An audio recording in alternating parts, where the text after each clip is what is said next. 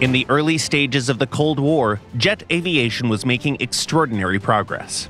In only a decade, engineering teams across the world switched from making clumsy jet turbines slapped onto former props to complex, expensive, and very fast planes.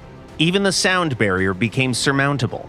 Still, there were missions that could be completed by simpler, less refined machines.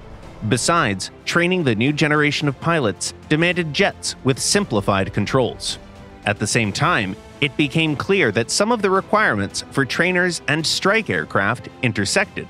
The idea to create a single combat trainer aircraft was in the air, so multiple nations tried their hands at making them, resulting in the Swedish Saab 105, the British Strikemaster, the Franco-German Alpha Jet, and many others.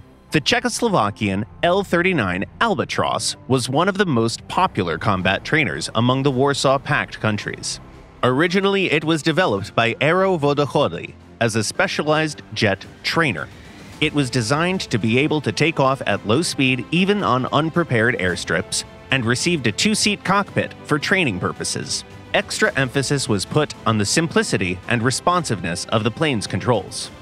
The designers reused some of the solutions from their previous successful model, such as the tricycle landing gear, the tail control surfaces, and a cockpit that put the instructor behind and above the student. The L-39 began its trials in the late 1960s. Following the specifications, the aircraft proved to be very simple to control and became a perfect vehicle for beginner pilots. It quickly attracted the attention of numerous buyers, mostly from the Warsaw Pact countries. Several deals were struck, and hundreds of planes went to the Soviet Union, Romania, and East Germany, most of them being trainer versions. However, the machine was soon discovered to have strike potential. Libya was the first to order an armed Albatros, the L-39ZO. The Czechoslovakian engineers equipped the aircraft with wing hardpoints that could carry up to 1,100 kilograms of weapons, and strengthened its wing and chassis. The vehicle successfully completed trials with unguided rockets. Bombs had a more pronounced effect on the plane's flight performance, but it still showed reliable results. Another combat version, the L-39ZA, was armed with the GSH-23 cannon installed in a separate pod under the fuselage. This modification required a slight change to the fuselage to fit the gun and its ammo.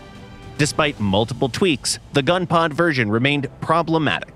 At high angles of attack, the combustion gases could get into the engine and lead to its overheating. As a result, the engineers had to use special equipment to limit the gun's firing angles. Both the trainer and the combat versions of the L-39 joined the list of the most widespread aircraft in their respective classes. It continues to serve with air forces of 36 nations, enjoys its time with several aerobatic groups, and perhaps even makes a handful of private owners very happy.